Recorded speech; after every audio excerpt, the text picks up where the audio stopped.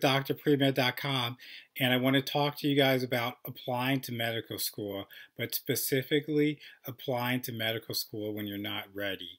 What I'm encountering from a lot of pre-med students are they're very excited about trying to apply to medical school, get into medical school to become a doctor, but unfortunately, they're not making wise choices about the process of applying to medical school. Specifically, I'm talking about students who don't have the credentials and shouldn't be applying to medical school during this current application cycle.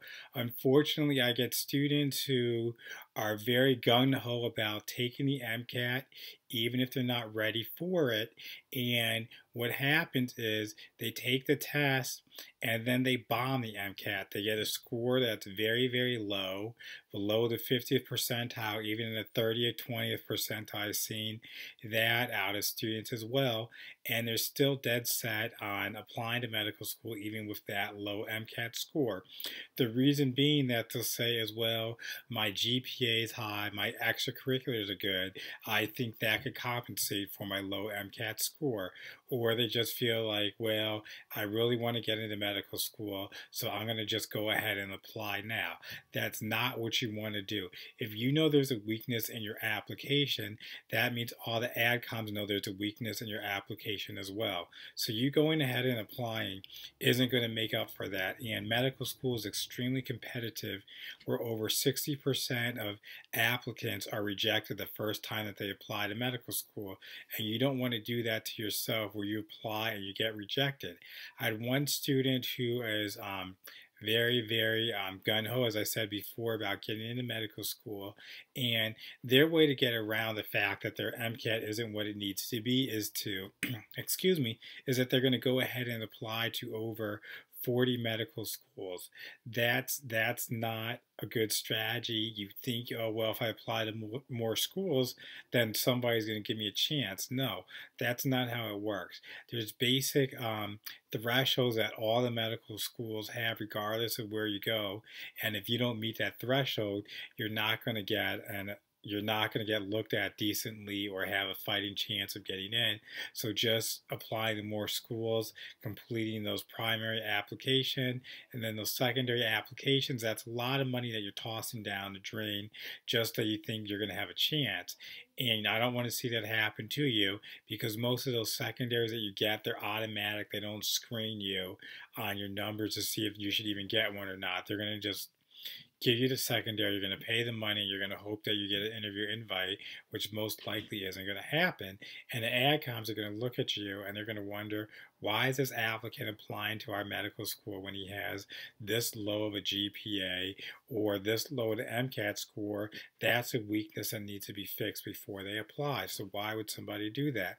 And then it starts to call into your question, starts to question your judgment. Are you going to be a good physician if you can't make decisions on your own life and your own process of applying to medical school? How are you supposed to make life and death decisions for patients, counsel families on the best course of action to take if you're kind of being, the blinders on, and you're just focused on the end goal, not thinking about the long-term consequences or repercussions of what you're trying to do? So that's something that you definitely want to be aware of, because even if you're not aware of it, the adcoms are going to be aware of it. They're going to be thinking about it.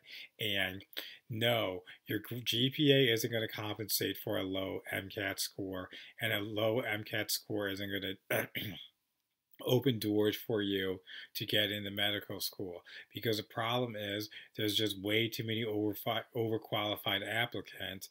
Medical schools now, they're receiving over 10,000 applications. Yes, 10,000 applications, where they're only going to invite 1,000 of those applications in for an interview. So that already just shows you only 1 in 10 people who apply are even going to get selected for an interview. And so if you're coming to me or any adcom with subpar numbers in any area, that's just an automatic way for you to get disqualified in most cases, because they need ways to exclude students, and having low numbers is an easy way to do that. And so you need to make sure that you're competitive when you apply, and it's never helps when you have to reapply to medical school, and what are you going to tell somebody when you reapply?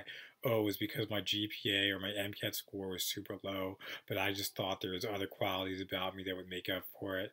No, that's not how it's gonna work. And you don't want to have a black mark on your application just that shows that okay, you're a reapplicant, because people are gonna know something went wrong with you the first time you applied, because these are professionals who are going over your application, spending a lot of time on it. Excuse me. And so if they see that, okay, somebody else already went through this applicant, a previous medical school when you applied previously, and they didn't accept you, what did you do to change or get better? Because then they're already looking at you as like, okay, they're not qualified. Maybe it's just a numbers thing where they applied late in an application cycle and it just weren't enough spots available.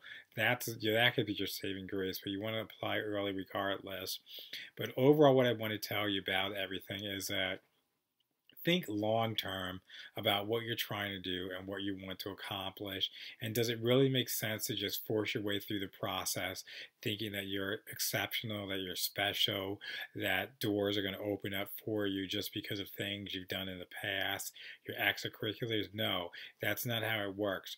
We need people who are going to treat the sick, the injured, and find cures for sick people. And that really boils down to your science. What science do you know?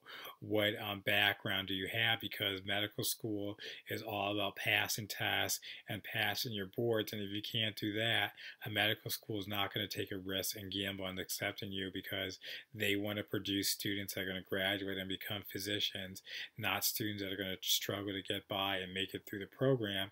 And so you need to keep this in mind when you're in the process of applying to medical school, and listen to your advisors. If somebody's really giving you honest feedback and you agree with it, but maybe you just feel like you want to just throw things out on a limb and see what happens, don't do that, because there's professionals, and this is what they do to make sure that you're on the right track. They want you to be successful in what you're doing. I obviously want you to be successful in what you're doing, but I also be candid. I have to be honest. I got to be frank with you. If certain things just aren't there, I can't say, yeah, go ahead and apply. You can do it, but it would be against my advice, and I wouldn't recommend it. So just keep that in mind. Again, this is Jason with drpremed.com, wishing you all the best. Good luck to you and everything. It's really not about luck when you're going through your grades, your GPA and MCAT is really about preparation. So make sure you're putting in the work, study hard, study smart, and good things will happen to you. Again, Jason with drpremed.com.